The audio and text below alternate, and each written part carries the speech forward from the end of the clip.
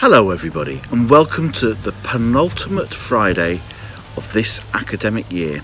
That means that next Friday is the last day, and I'm standing here on the top yard just thinking about yesterday. Yesterday, many of you came into school and picked up your reports. It was just fantastic to see so many people here. It was quite emotional as well. And there were indeed some tears from some people. That was understandable because for some people it had been 16 weeks since they'd been on the school site, and it was just magical seeing people walking up the field and onto the top yard and having a chance to see their teachers, pick up their reports, read their reports, find out who was going to be their teacher next year. There were lots of interesting hair that we saw from people during the day. And really good to talk to people about their different experiences during lockdown and the different ways in which people had engaged with school. Some people said they'd loved doing the singing assembly and would sit down as a family and do it every week. People talked about the quest and how they'd got involved in making things and creating things and following the story. Some people talked about how they'd really enjoyed doing phonics, listening to stories, doing maths challenges, and lots of people from year 5 and 6 talked about how they'd enjoyed using the Showbie platform for their learning, and again younger children with Tapestry. So it was really wonderful to see so many people here. Thank you for everyone that came.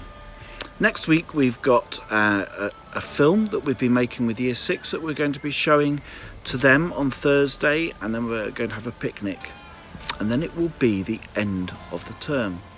Next week though, in the post, you'll be getting a really exciting booklet which will look a little bit like this, of 50 things to do over the holiday. These are all fun, exciting things and will help you to reconnect and get ready for September. It's been designed by people in school and it's very much along Thrive principles.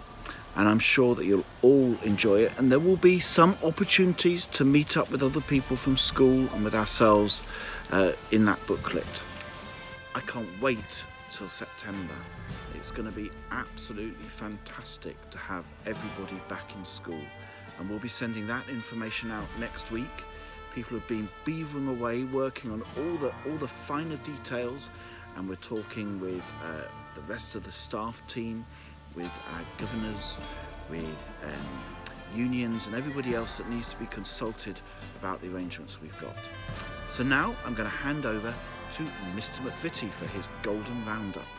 Bye bye. Hello and welcome to this week's Golden Roundup.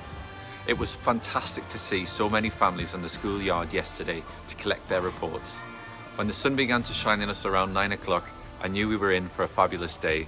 And it was so lovely to see everyone who came. Now it's time to share even more achievements, and I'm going to begin with our Year 1 bubbles. Year 1 llamas. This week we created our own rainbow poems, thinking about objects that match different colours. Our 2 golden children both worked independently and thoughtfully, sounding out and spelling their ideas. Mrs. Zaman has also noticed their incredible reading and knowledge of phonics. Well done, Aria and Theo. Year 1 macaws. Our golden child has a wonderful attitude of trying their best and never giving up. They have been fantastic in phonics and reading, focusing on our daily sounds. They also did a great impression of characters from our Bob the Bubble story. Charlie, you are amazing. Moving on to our Year 6 bubbles and beginning with Year 6 alpacas. Our golden child this week has excelled throughout our algebra unit in maths, getting stuck into all of the problem-solving questions with relish. Additionally, they have taken time and care over the Year 6 Leavers video, working with their team to produce what promises to be an unforgettable animation featuring a troop of mischievous monkeys. Well done, Sam. Year 6 buffaloes. Our golden child this week has impressed me with their fabulous attitude towards learning. They have produced an outstanding adventure story and had a growth mindset during our daily maths lessons. Well done, Mia. You are having a super week. Year 6 coatis. Our golden child this week goes to a hilarious individual who works hard to produce great pieces of work. He overcomes any struggles and manages to smile through tough times. He has written a wonderful adventure story and made some lovely transitional bunting to decorate his table. Well done to Joseph. Year 6 Dolphins. This week has been an absolutely superb week with laughter and happiness radiating throughout the bubble. Our golden child is a fantastic asset to our group. They created a spectacular adventure story during English called Lure. They worked so hard and incorporated so many descriptive elements into it to make it their best piece of writing yet. Well done to Logan. Now let's move on to our key family groups, beginning with the Kingfishers. Everyone has been working really hard this week, but the child I've chosen is someone who has just joined the Kingfishers and settled in really well. He has injected lots of energy into our group, but also has a great work ethic, giving all learning tasks 100%. He particularly impressed me with his funny bones map. Well done to Benjamin. Time for our second key family group, the Jaguars. The Jaguars have been learning all about our world this week, looking at the continents, our oceans, and the 7 wonders of the world. This week's golden child worked very hard on his recreation of the Great Wall of China in clay, and he was tempted to use the whole bag of clay to try and represent how big it really is.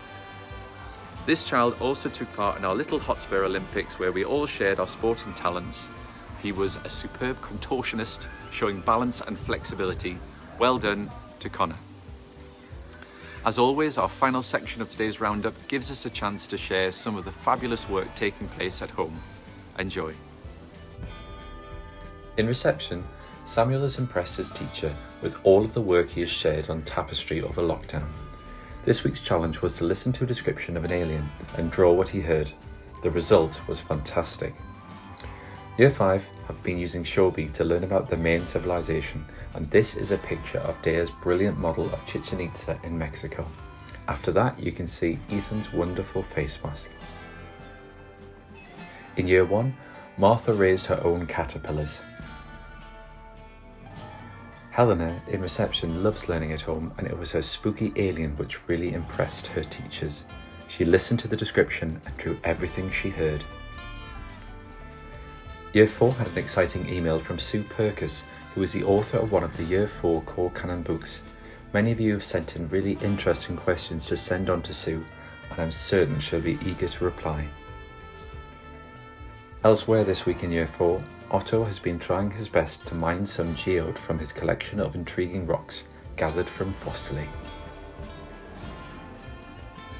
From Year 2, this is a photograph of some sweets Idris made. He was learning about insects and how they can be eaten. He ordered some and dipped them in sugar caramel to eat. And from Year 3, Ruby impressed her teacher by bringing along a wonderful compilation of home learning to the report collection yesterday. It was beautifully presented in her folder. Well done, Ruby. Keep up the fantastic work, everyone. See you next time.